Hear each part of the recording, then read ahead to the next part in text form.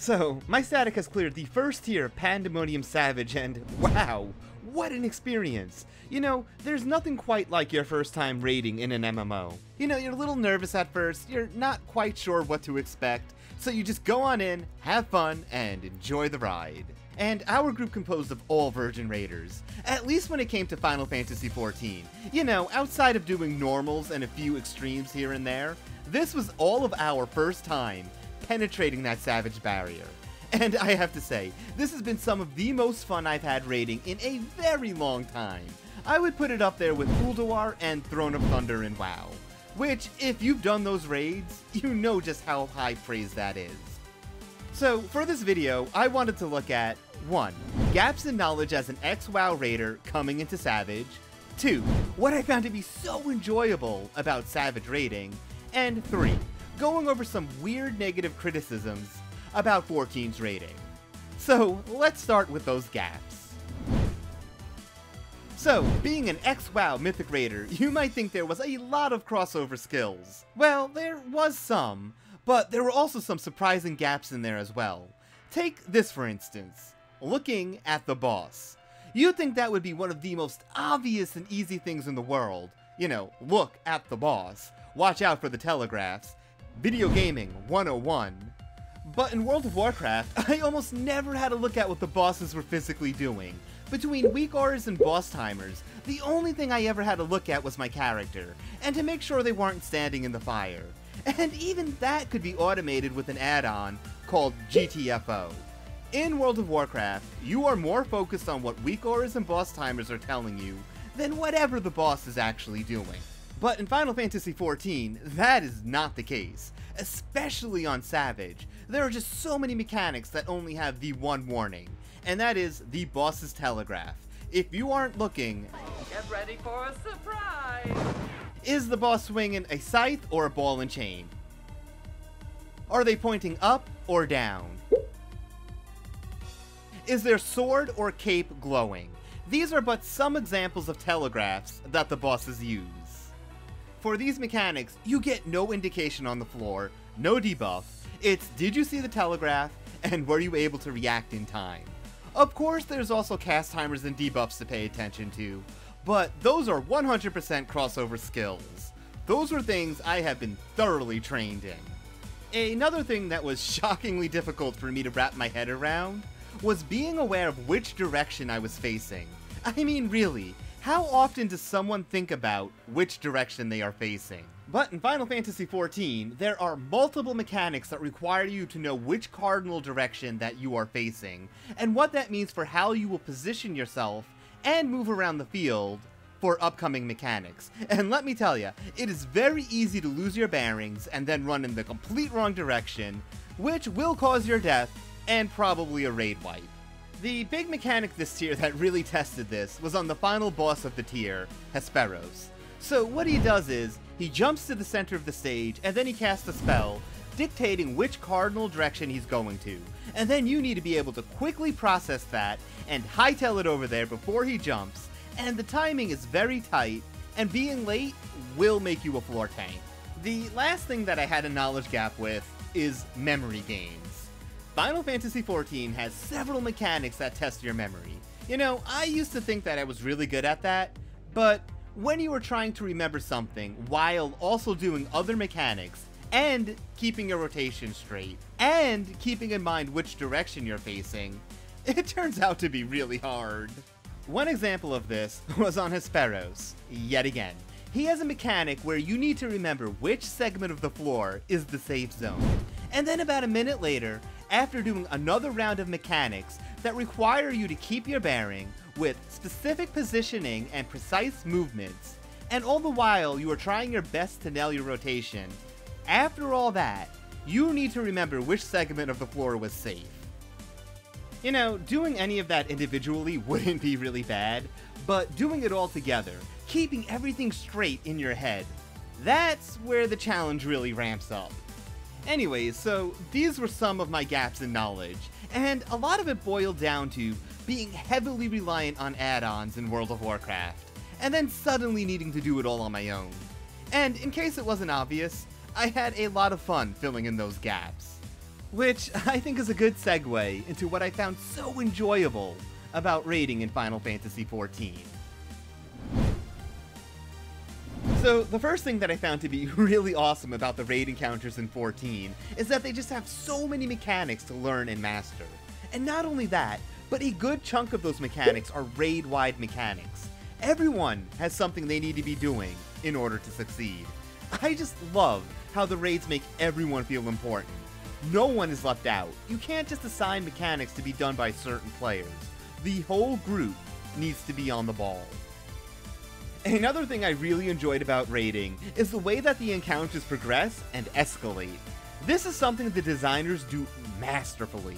They introduce a mechanic in a relatively easy way, and then as the encounter progresses, that mechanic will show up over and over again, but now it's going to be crossing over with other mechanics. This makes it far more difficult to handle. For example, on the second encounter, Hippocampus, there is this raid-wide arrow mechanic, where the entire raid is given a 12-second debuff timer before flying off in whatever direction the arrow is facing. The idea here is that you want to line yourself up with another player whose arrow is pointing towards you, so that after the debuff timer goes off, you fly into one another and collide. Otherwise, you go flying off the stage and die. The first time you see this mechanic, you have the entire arena open to you to move around in, and having 12 seconds is more than enough time to position your character. Now, the second time this mechanic shows up, the available space is severely reduced. You just have this small area to move around, because the rest of the arena is now underwater, and the water will damage you, of course. And not only that, but now players have varying timers on their debuff, and there's a proximity explosion, so you have to take into consideration positioning, the timing of the debuffs, and you also have a limited amount of space to do that all in. This is the kind of escalation I love to see. This makes encounters have a great sense of progression, which makes them a lot of fun to learn. Another thing I've really enjoyed is how cinematic all these encounters are.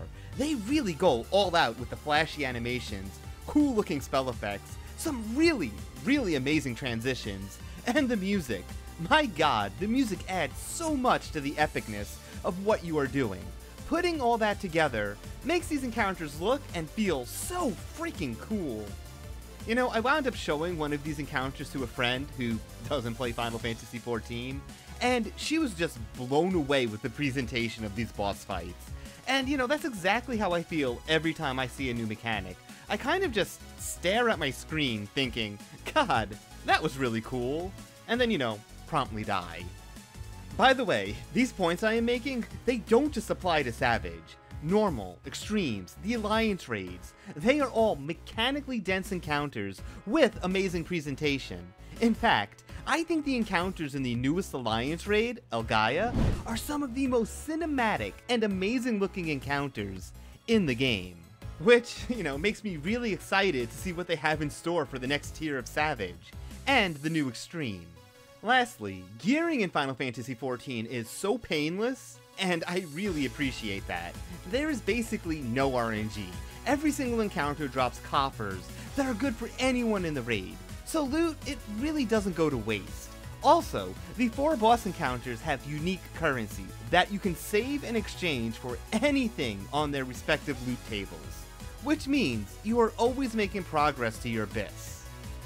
So, the last area I wanted to look at was some weird criticisms. So, one of the first negative things you might hear about raiding in Final Fantasy XIV is that every single encounter is a dance fight.